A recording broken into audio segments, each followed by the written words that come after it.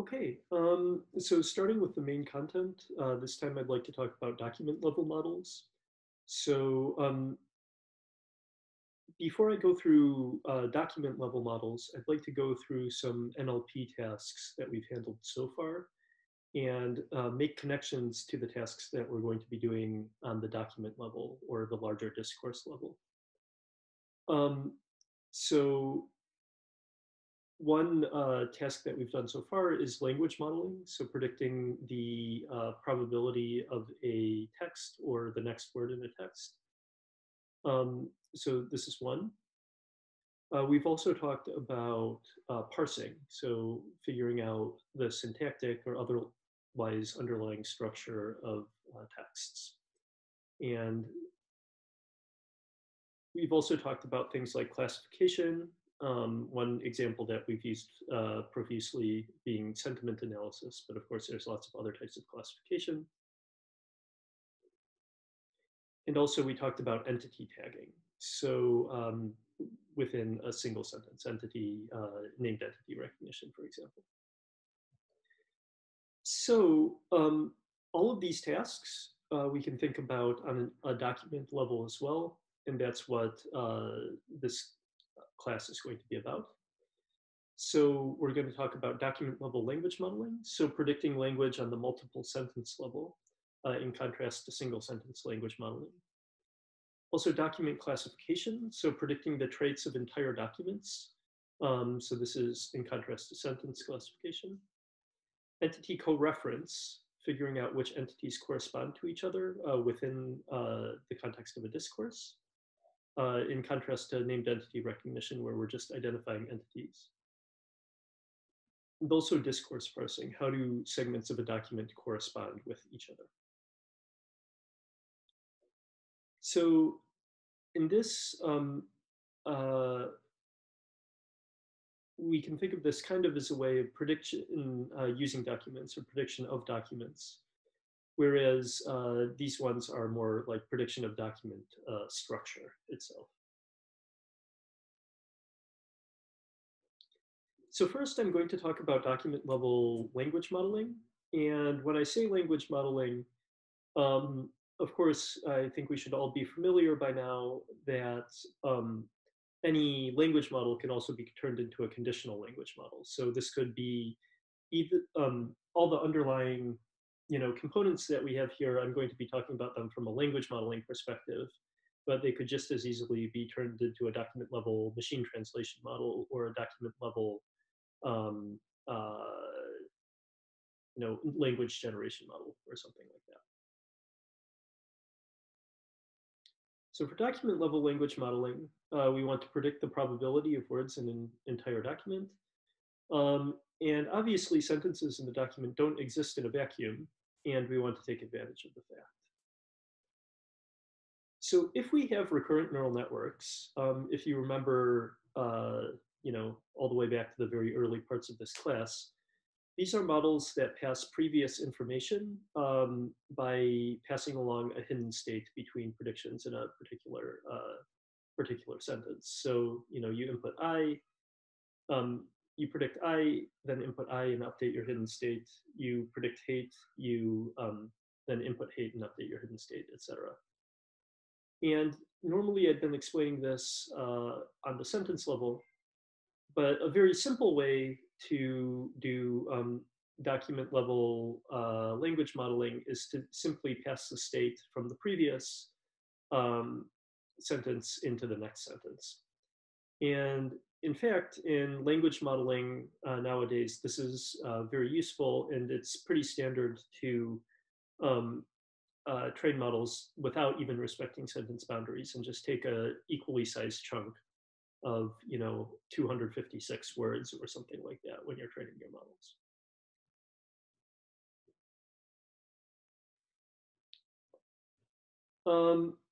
So one problem with this, however, is that it can be difficult to pass information between sentence to sentence. And the reason why is basically, if you look here, we're just passing this in this long linear chain. So there are more, many steps between the thing at the very beginning and the thing at the end.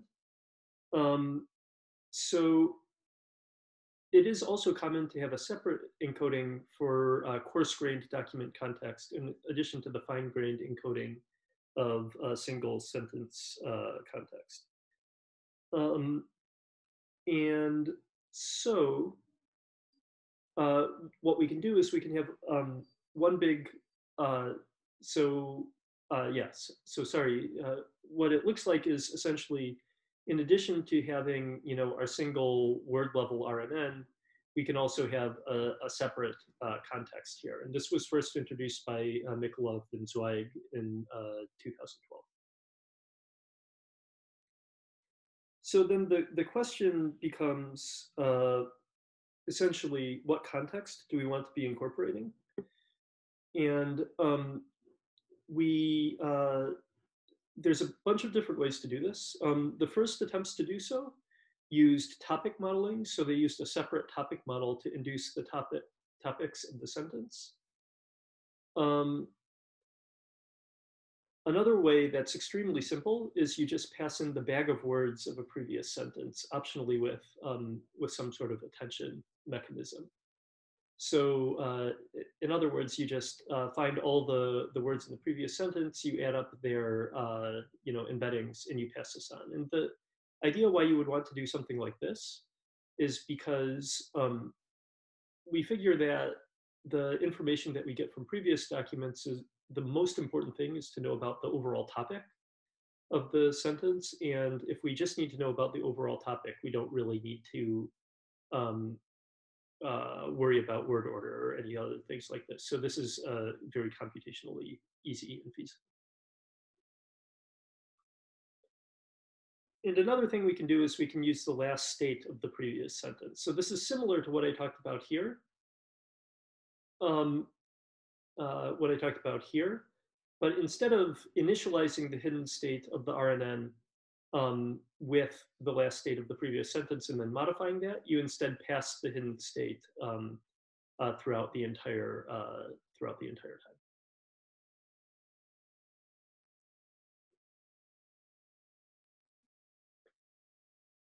So one advantage about RNNs is that it's very conceptually simple to kind of encode all of the information that you've seen before, and um, they have theoretically infinite context that you can remember and use.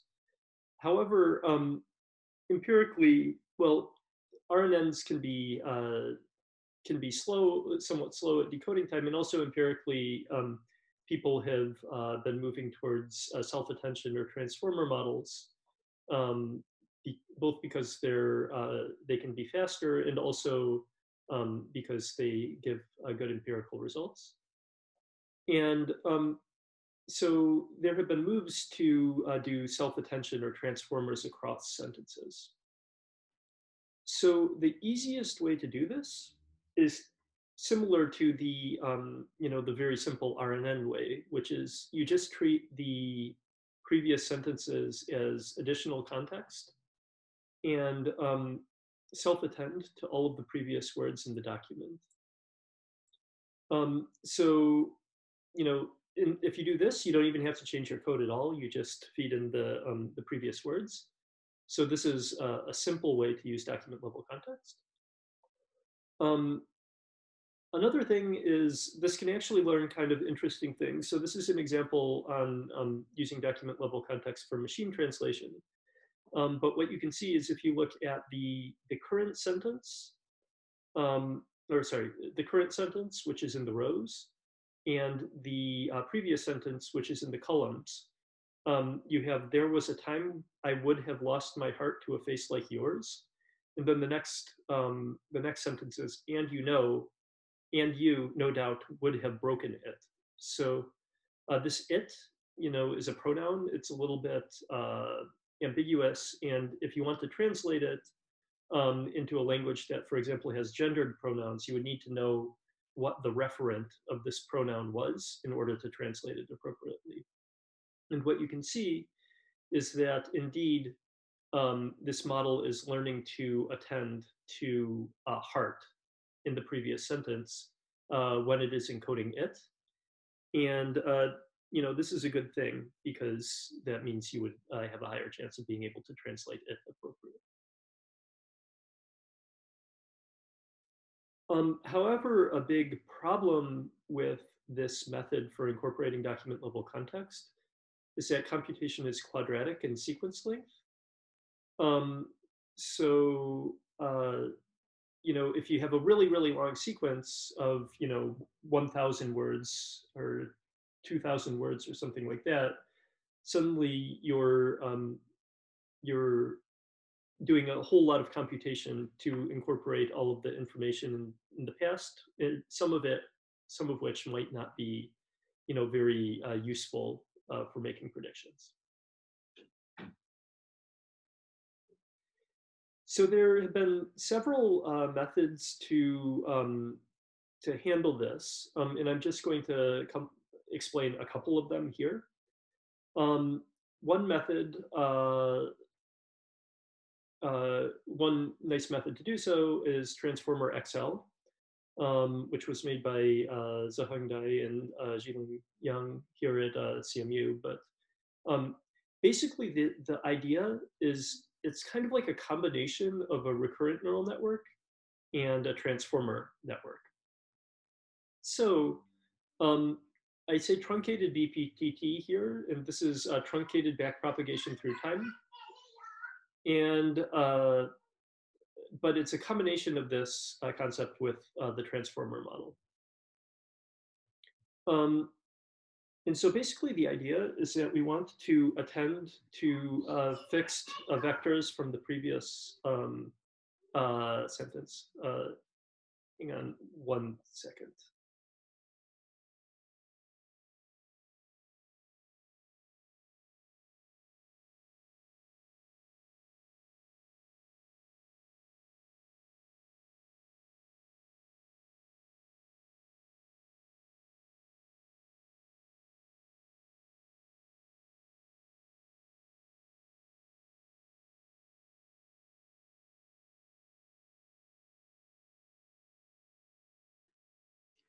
So sorry about that. So basically, Transformer XL, the way the standard transformer works is we the way the standard transformer works is basically at training time, we split the sequence into segments. And within the segment, we can do self-attention over the previous words in the segment, and use that self-attention to predict the next word when we're doing language modeling. However, this is a problem because at the segment boundaries, we aren't able to use any long-term context, which is precisely what we want to do. So instead, what Transformer XL does is it steps through a longer sequence, one mini batch at a time. And at each time step, basically, it attends to all of the things within the segment. And it also attends to the vectors from the previous segment. And what that means is we don't actually backpropagate into the vectors here, but we can still use the information from them. And it's essentially like truncated backprop through time for recurrent neural networks. But we can use the previous states, but we don't backprop into them. So this has obvious efficiency,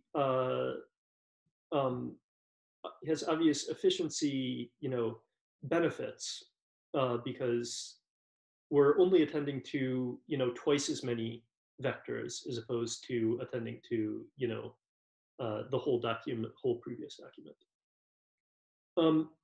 So one nice thing about this is if you have a multi-layer transformer model. So like, let's say we have a 4-layer transformer model, or I guess this is three layers. So if we have 3 layers of transformer, and in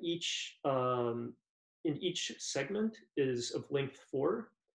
Essentially, what this means is at every time step, we are extending our view of the previous words in the context by 4, or sorry, by for each layer. So if we look at this here, this uh, word or this vector here is able to attend all the way back to up to 8 words previous. So at each layer, we can extend by um, about that like that number of blocks. So if we have 10 layers, um, or if we have 8 layers and each uses a block size of 512, then we have 8 times 512 worth of history that we could potentially be using uh, to attend to.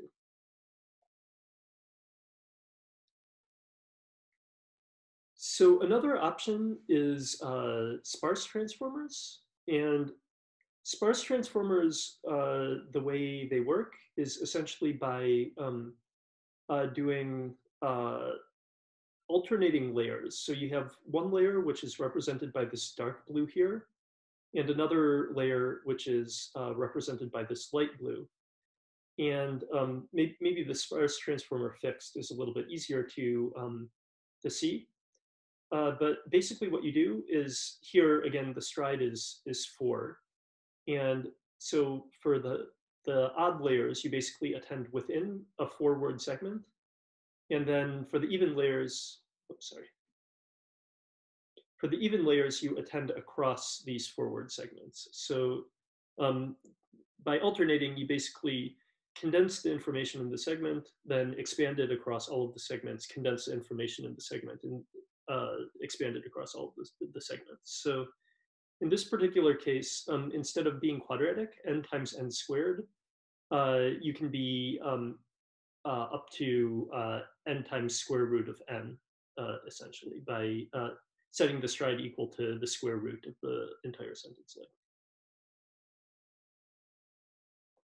So all of these have kind of open source implementations. So if you want to use them, you can look them up online, either Transformer XL or Sparse Transformer. There's also lots of other examples of this, but I just thought I'd handle 2 here.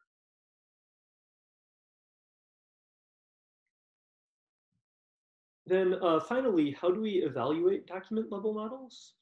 The very simple way of evaluating document level models is by evaluating perplexity. So if you want to train a document level language model, theoretically using long-term context should improve your overall capacity as a model. And I think perplexity is a good way to evaluate that. The only disadvantage of evaluating perplexity is that if by modeling long-term context you get worse at short-term context, it's hard to disentangle those 2 effects. I would still argue that perplexity is the best metric that you could be using, but if you want to specifically diagnose long-term dependency effects, there's a number of different metrics that have been applied. So one example is sentence scrambling. So essentially you scramble the sentences in a document and then you try to put them back in their original order. This was an interesting metric in 2008 when it was first devised, but actually modern models are really, really good at this, and it's almost, the accuracy has almost topped out, so this might be less relevant now.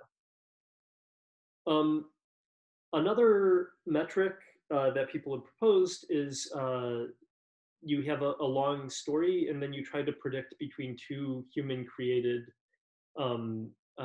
endings to the story. So I think this is a kind of interesting metric, but you need to be very careful about how you create these endings to make sure that it's not easy to solve without even looking at the context very much. And then finally, there's also a a task on final word prediction, where you have a big set of context, um, and then you also have a target sentence where you need to predict a word in the target sentence.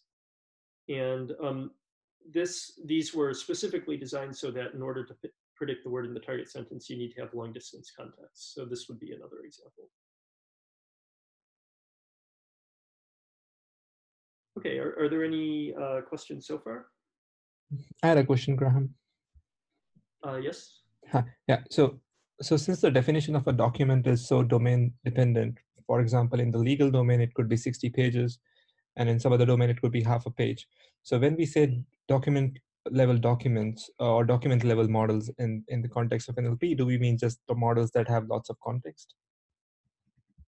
Um,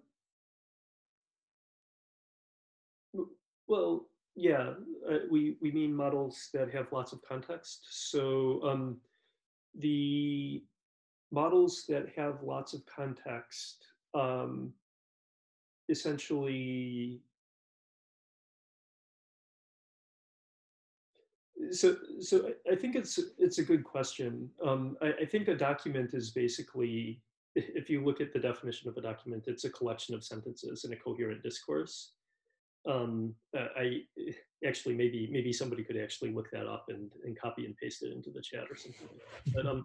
But the amount of context that you have is going to be very dependent on the type of document it is. So, like news stories are kind of the typical thing that people think of as documents, and usually those are, you know, 20 sentences or something like that. Mm-hmm. But very often it is,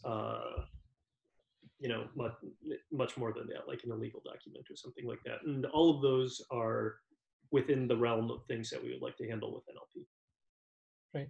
So I guess my question rephrased would be, at what point can we start calling something a document level model? Does it have to be the case that the model should look at everything included in the definition of document for the given domain? Or is it okay if it's like more than 20 sentences or more than 20 previous sentences?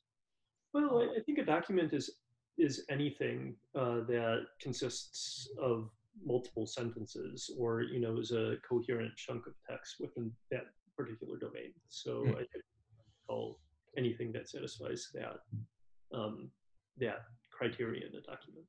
Yeah, that makes sense. Thanks. Okay. So now I'll move on to entity coreference. So entity coreference is basically the task of first identifying noun phrases mentioning an entity. Um, Notably, that this can be different from named entity recognition, because named entity recognition is basically uh, where you want to find things with a name. And here, the noun phrases mentioning an entity don't necessarily need to be a name. So, for example, her would be an example, husband would be an example. Um, there's also nominals, which are a viable monarch, a renowned speech therapist, and these also can be co-referent in some definitions. Um, then after you've identified these noun phrases, which are called mentions, that are referring to the same underlying world entity, you want to cluster them together. So basically have an idea of which are corresponding to each other. So mention detection, um, this is not trivial. Um, so here we have a renowned speech therapist was summoned to help the king overcome his speech impediment. And how do we chunk these appropriately? It could be a renowned speech therapist, or it could be a renowned speech. So, this might seem simple and trivial to people, but this is a place where many automatic models make mistakes. And then you can think of co-reference as basically a clustering problem given the noun phrases. Um, and knowing these correct noun phrases does affect the result a lot. So components of a coreference model, like a traditional machine learning model, we need to know the instances. Um, for example, shift reduce operations and parsing, and we need to define features that we will be using to select the correct answer for each of these instances. And we would also like to optimize towards the evaluation metrics that are corresponded with our final downstream use case. And also, this is a structured prediction problem. So the assignment of entities to clusters, of course, is a combinatorial optimization problem. So we need to have some sort of search algorithm for this structure, underlying structure. So for coreference models, we have instances. So if we think of coreference as a structured prediction problem, yeah, as I said, the number of cluster structures is exponential, and the number of dimensions, it's equal to the number of partitions of dimensions into clusters. So models are designed to explore this space. And the core difference is the way each instance is constructed, and there's mention-based, entity-based, and entity-based methods for doing so. So, for example, a mention-based method might treat Hillary Clinton, Clinton, she, and Bill Clinton as different things. And when we get Bill Clinton, we would like to know which mention to link to. And so a mention-based model would look at Hillary Clinton, Clinton, she, and Bill Clinton all separately. And then if Hillary Clinton and she were kind of mixed together, an entity-based model would treat Hillary Clinton and she as one and the same.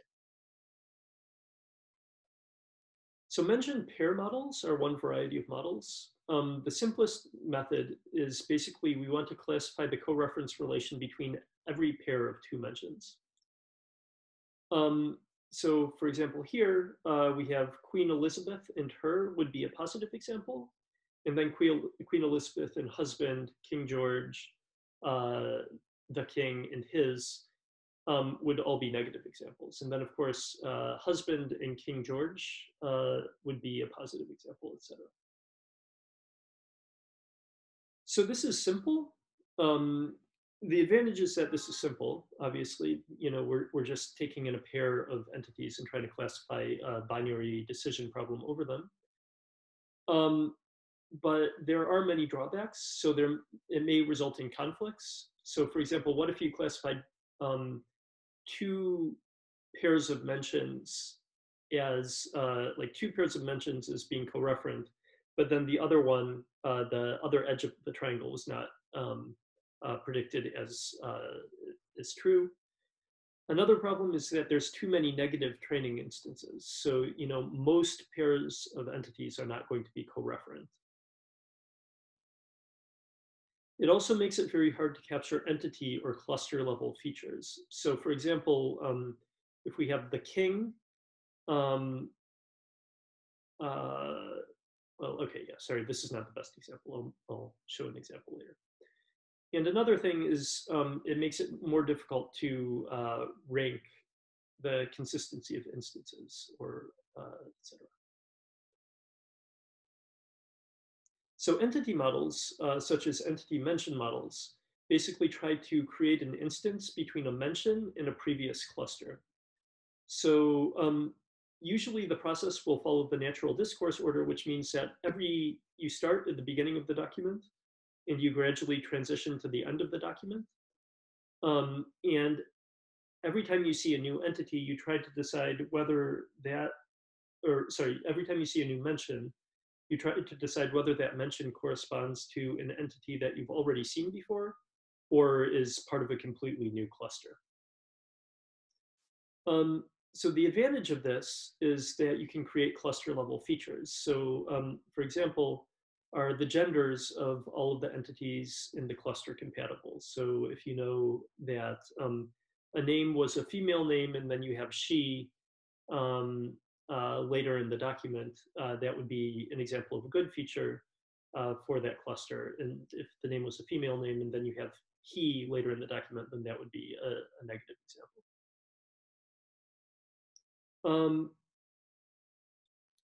So another another example is, does the cluster contain only pronouns? And that's usually indicative of a problem because you usually don't have pronouns without the mention of the entity itself.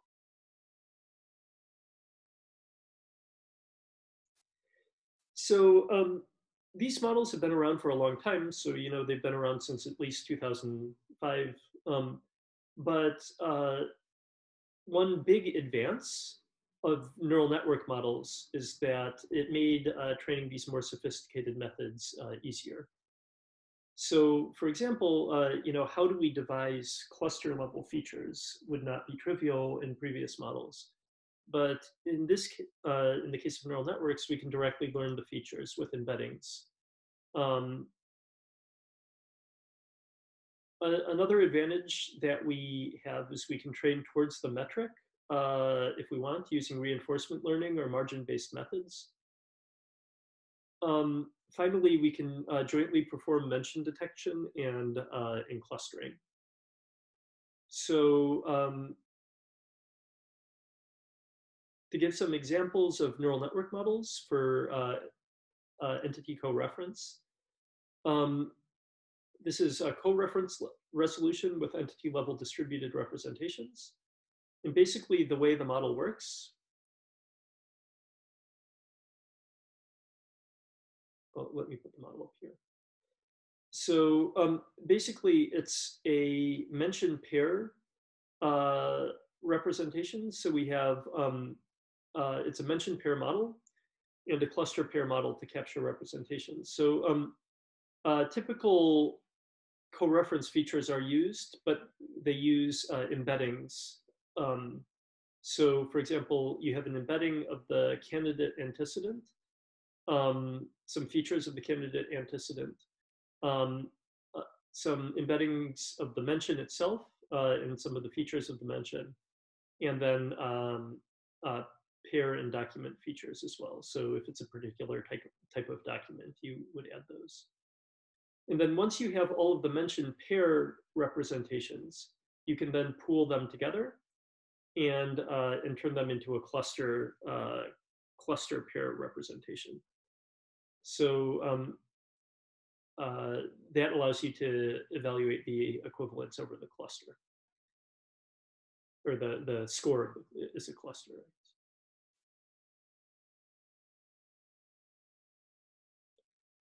So this is one example of how you can encode the,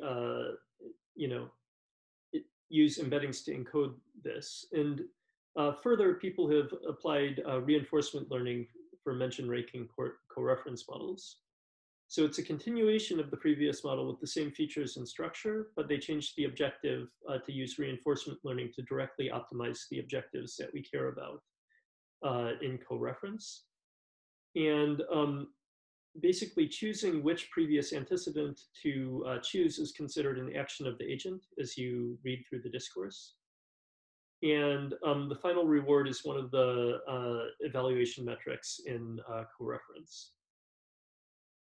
And so this basically shows that you can tune the model directly towards optimizing the metric that you care about. So this is an example of kind of early work that came up with, neural models in a similar way that were done previously. Yeah, I'll just skip this. But the kind of a big revolution in this field happened in this end-to-end neural coreference model, which had essentially two major contributions. The first is, can we represent all of the features in a way more typical of neural network embeddings? So can we, use all that we know about neural networks to represent the features? And also, can the neural network allow the errors to flow end to end all the way back to mention detection? So as I mentioned earlier in the class, mention detection is actually surprisingly hard here. And if you make mistakes in mention detection, you do much worse in downstream coreference. So can we train the neural network to go all the way from mention detection to coreference? So the way this model works is it's a end-to-end neural coreference model. It's a span-based model. So basically what they do is they first run an encoder in the form of a bidirectional LSTM that uses this span that encodes each of the words basically within context. And then when you encode a new each span to make a decision about whether it's a coreference span, you take the first vector in the span, the last vector in the span, and also the attentional sum of the of all of the vectors inside the span, and concatenate these all into one big representation for the span. So once you do this, you can then take the mention score. So basically, what the mention score is it's a score that determines whether the span is likely to be a mention at all. So this is kind of like the span detection model. And then in addition to the mention score for each span, you also have a score that's calculated as the antecedent score. And this also feeds into the final overall choice of whether these two spans are coreferent. And based on this, you can then take a softmax over all the possible antecedent spans and select the one that has the highest probability and optimize this model so that it correctly chooses antecedents. So one nice thing about this model, so the obvious nice thing about this model is it's end-to-end trainable. It's going all the way from span detection, learning the representations of the span, et cetera, to performing coreference. The problem with this model is because now instead of extracting spans as a pre-processing step, you're trying to learn them within one big neural model. And because of this, it's slow. It's unwieldy to calculate the the probability of all pairs of spans. And in fact,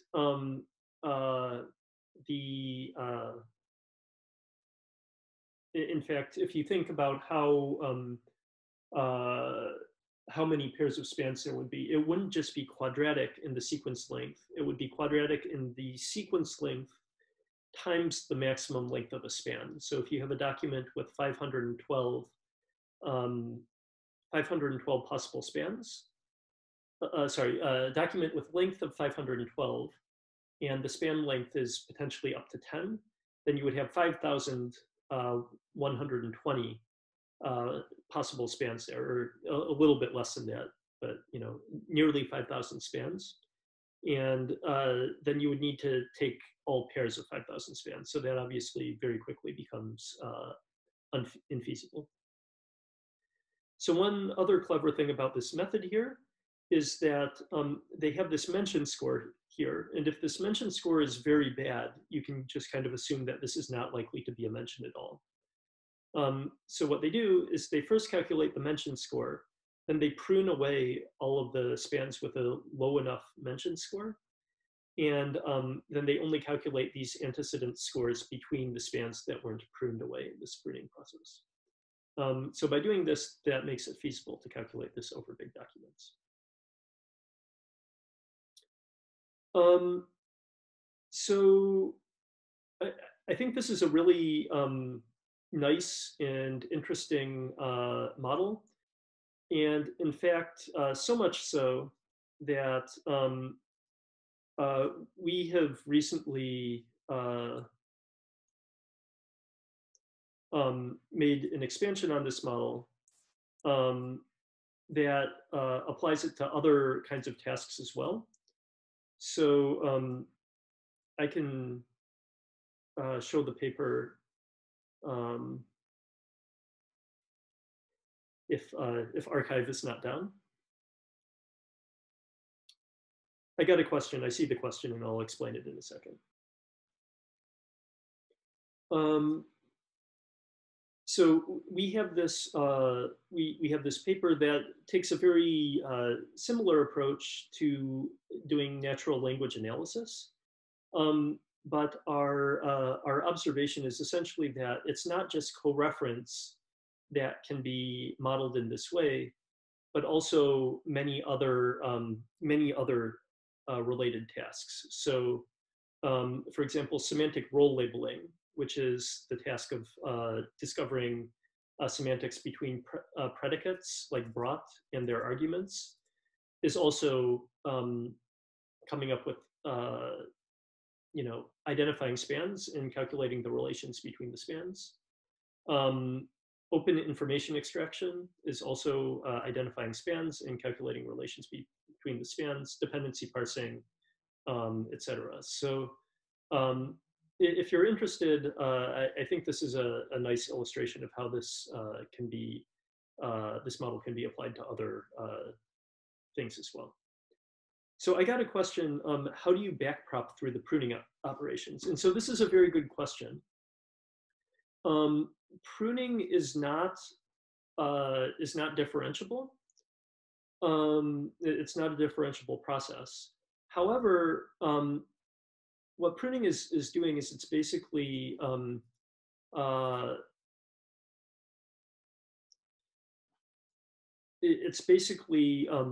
removing some of the candidates from a candidate list.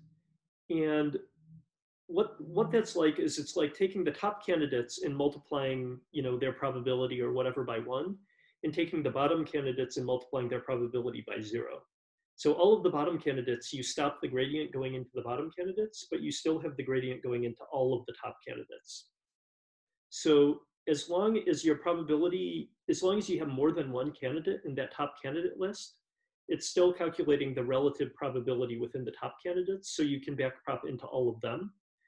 And very often that's enough, because if it realizes that some of the candidates at the bottom of the list should actually have higher probability, it will move them up towards the top of the list. And in doing so, it might also move some candidates that were pruned in this particular epoch back up into the list and reconsider them. So if you're taking an n best, you are removing some of the things and stopping the gradient into them, but then you still have the other ones. Okay. Are there any other questions? It's a good question. Okay. So I've been talking about how you can figure out coreference, or how you can attempt to analyze coreference. There's also methods that can use coreference in neural models. So for example, coreference aware language modeling. So what they do is basically they model the state, where they feed in the state from previous co-referent words. So if you know that Linda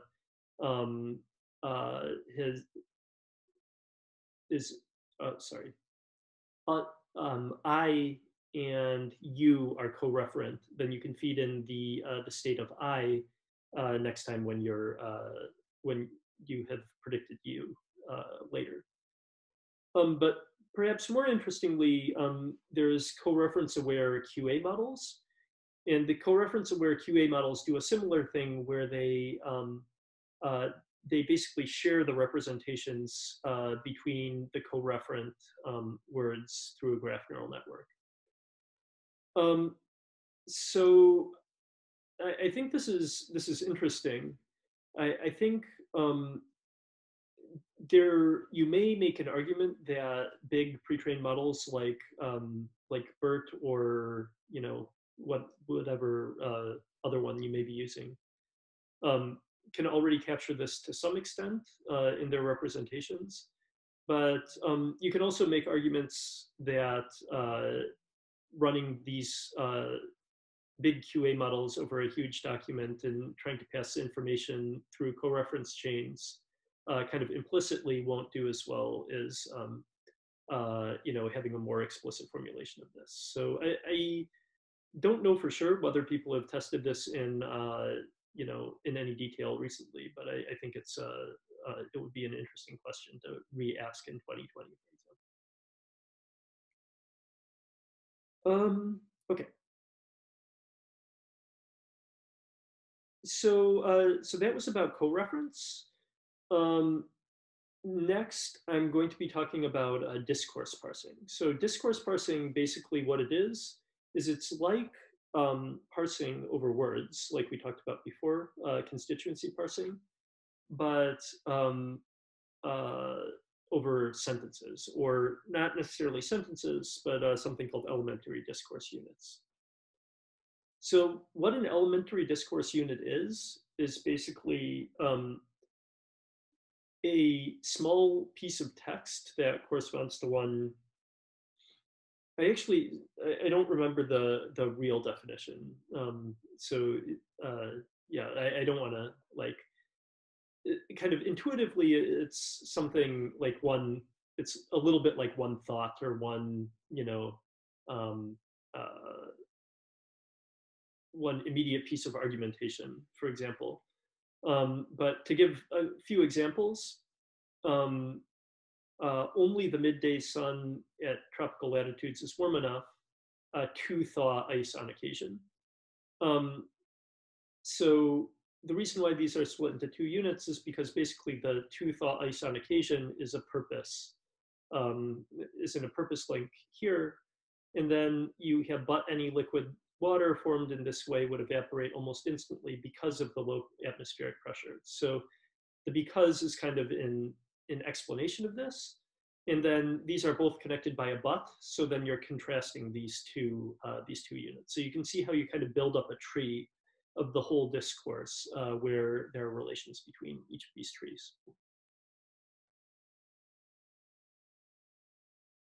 So the basically there's a lot of or there's some work on doing this sort of parsing, and the way it works is, or kind of the intuition behind it is that number one, you need to identify um, at each kind of elementary span level what the relation is between them, and then you gradually move up the tree to larger and larger chunks, and we would still like to be able to identify the relationship between the larger chunks.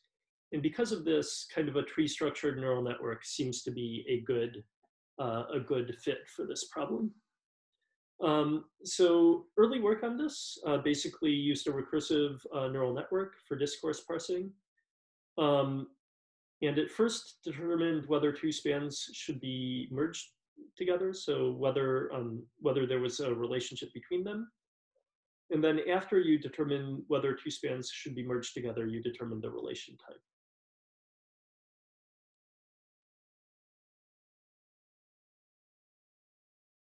And then this was further expanded to basically apply attention to this problem. So you had attention over each of the words in the elementary discourse unit.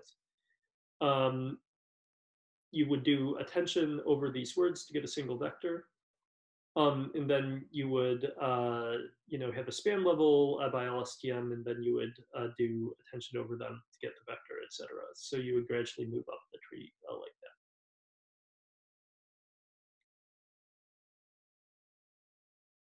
So I think the details of the model are a little bit less important here, but I think one interesting thing is as you start to get to this discourse structure, um, as you start to get up to the document level, you can actually incorporate the structure in models in interesting ways and get reasonable improvements.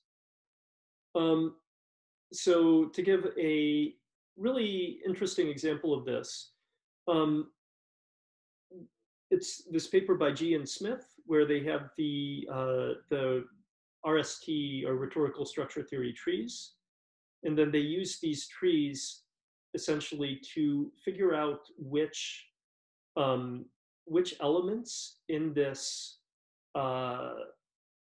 in the entire document are the more important ones. So they model, they basically take the composition function and using using the types of discourse relations, this allows you to inform the model of what parts you should be focusing on when you make your classification. And they have a specific model that looks like this, where basically the alphas here are kind of the weighting factors that you put on each of the discourse relations. So overall, this gets good results. And more interestingly, discourse parsing accuracy is very important to get this, to improve the model like qualities. So you can see the classification accuracy on Yelp reviews. They basically ablated away different parsers to create parsers with better discourse parsing accuracy or worse discourse parsing accuracy.